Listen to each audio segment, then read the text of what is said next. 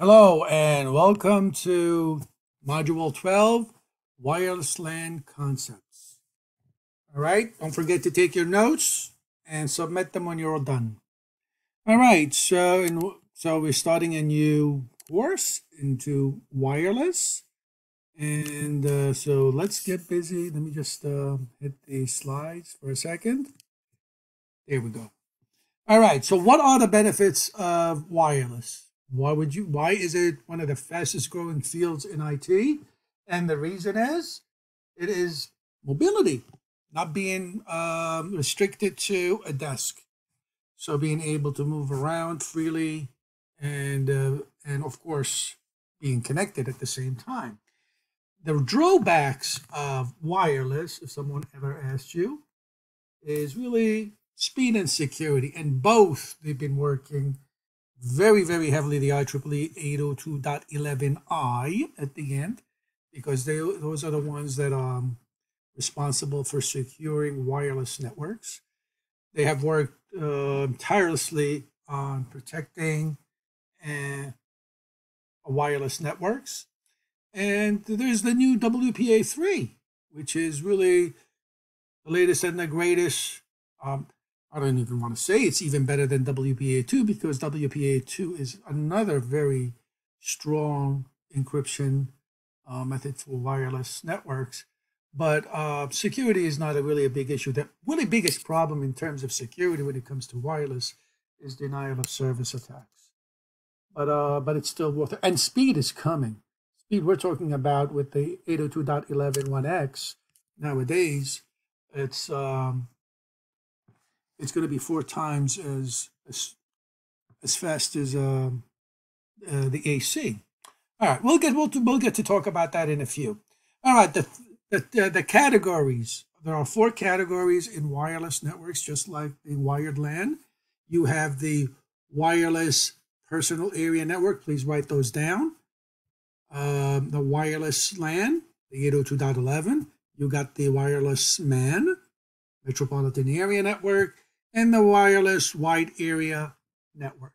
So when it comes to the personal area network, we're talking about the 802.11.15. That's the Bluetooth, and the Zigbee. That's the new protocol.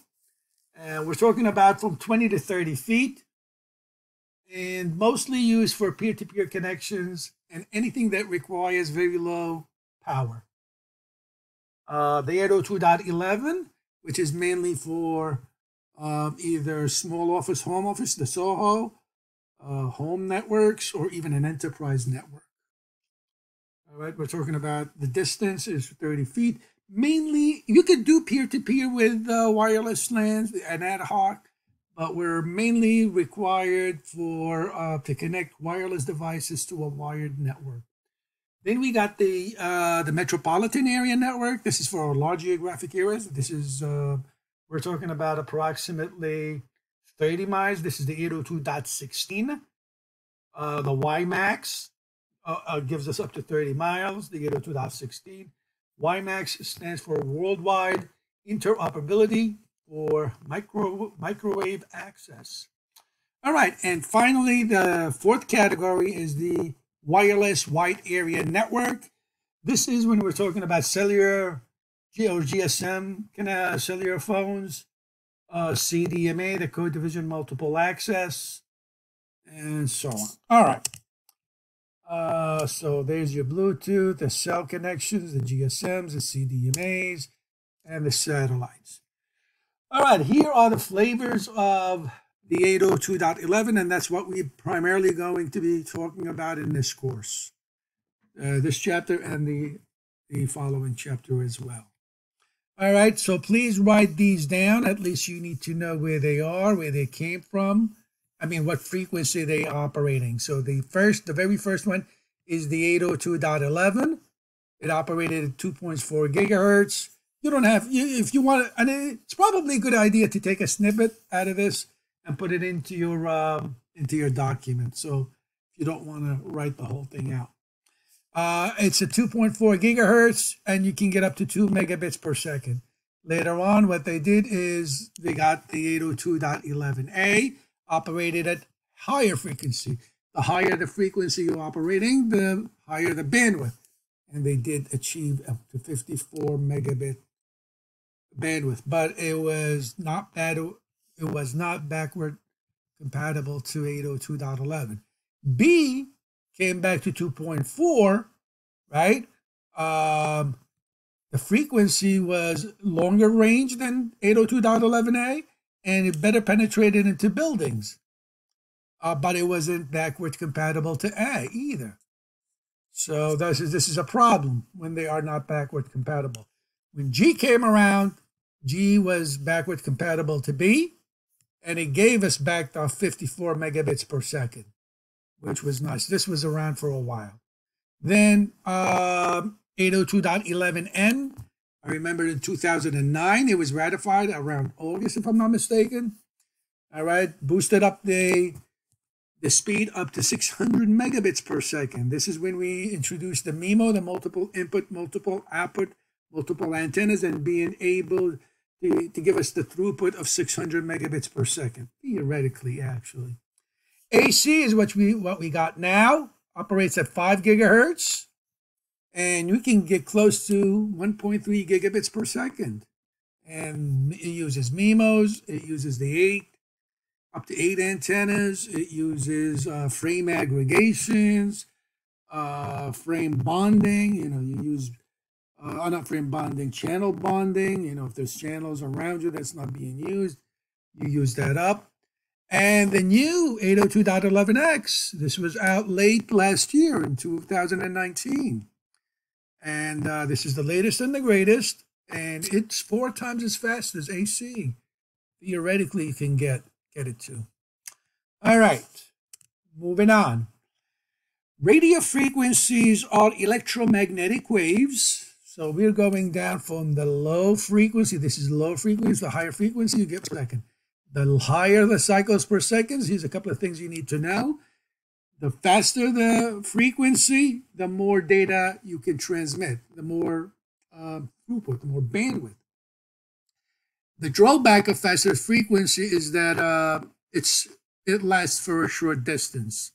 So if you need to go very long distance, you have to really give it a lot of power. And a lot of power, generates heat and all those wonderful things. But and it does that. So the lower the frequency, less data, but it goes farther. All right, so we're operating around here. So we got the radio, the TVs, the microwaves, the satellites, the phones operate about 1.9 megabits per second. I'm sorry, 1 gigabits per second.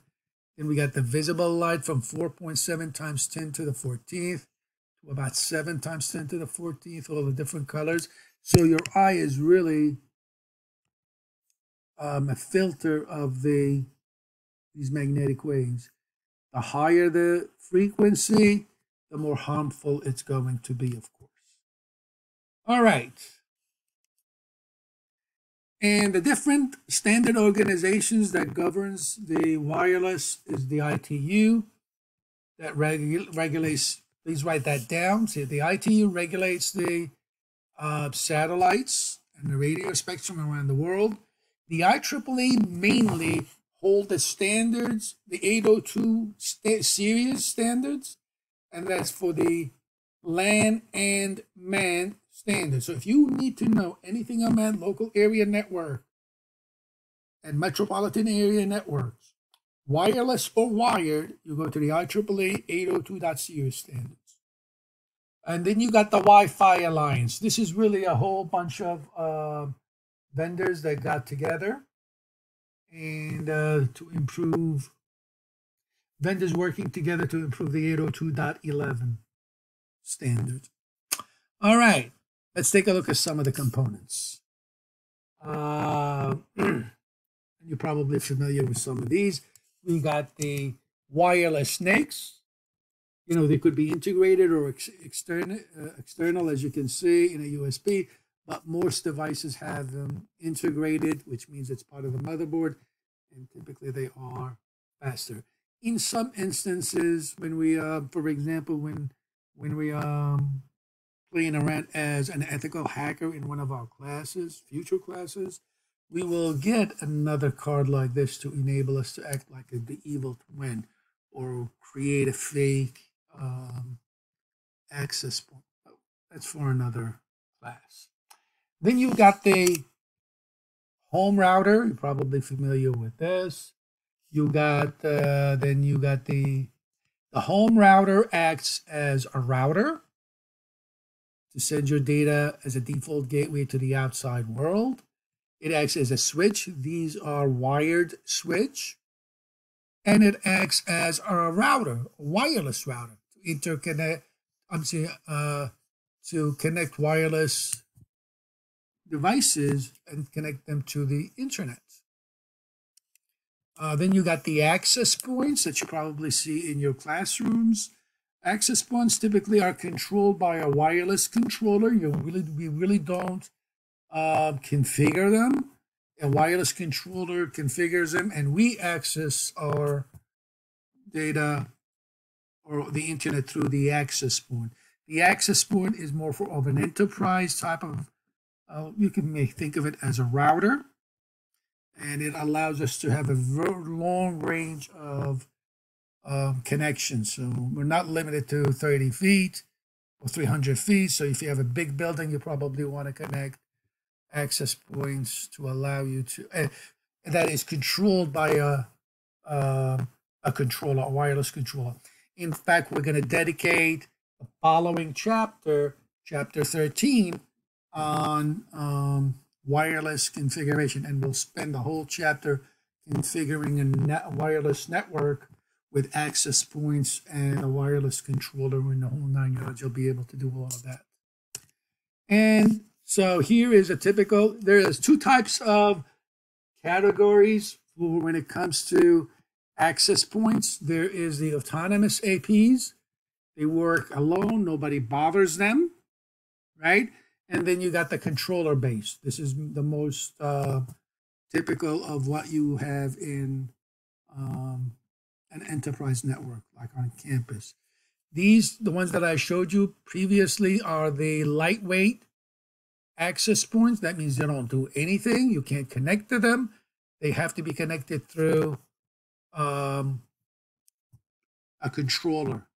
And the controller is the one that feeds them all the information and configures it. So we actually work on the controller, configure the controller, and the controller will send all the information needed to the lightweight access point. They call them lightweight because we really don't do anything with them. We don't configure them.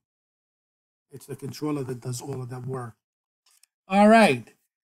Then we got the types of antennas here. We have